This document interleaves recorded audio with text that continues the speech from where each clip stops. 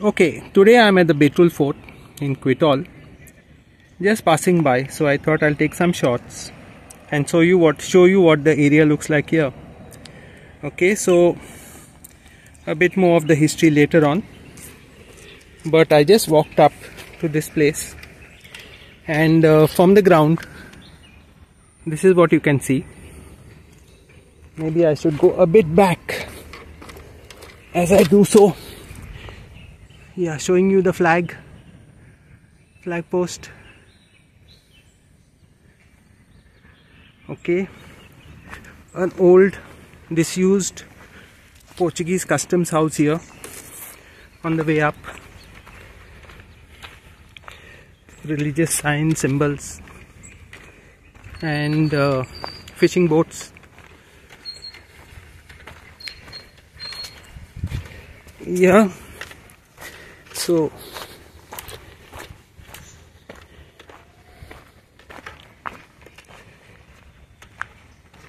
there are a lot of fishing boats. Very scenic spot.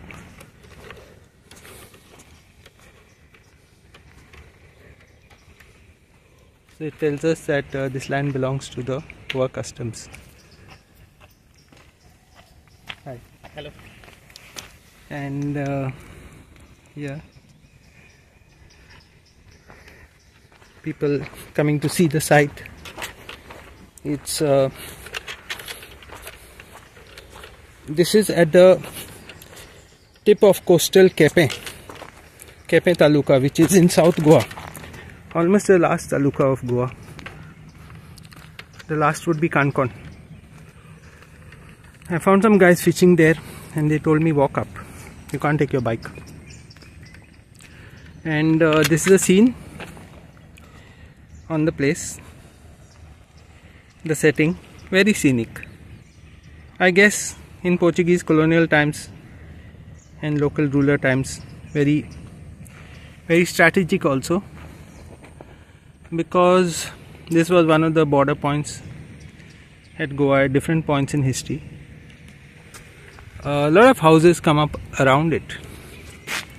So that's today's Kepe fort for you. Betul Kepe. Do visit.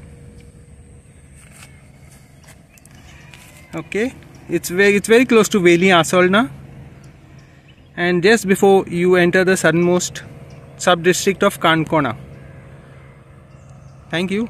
Thanks for being with us.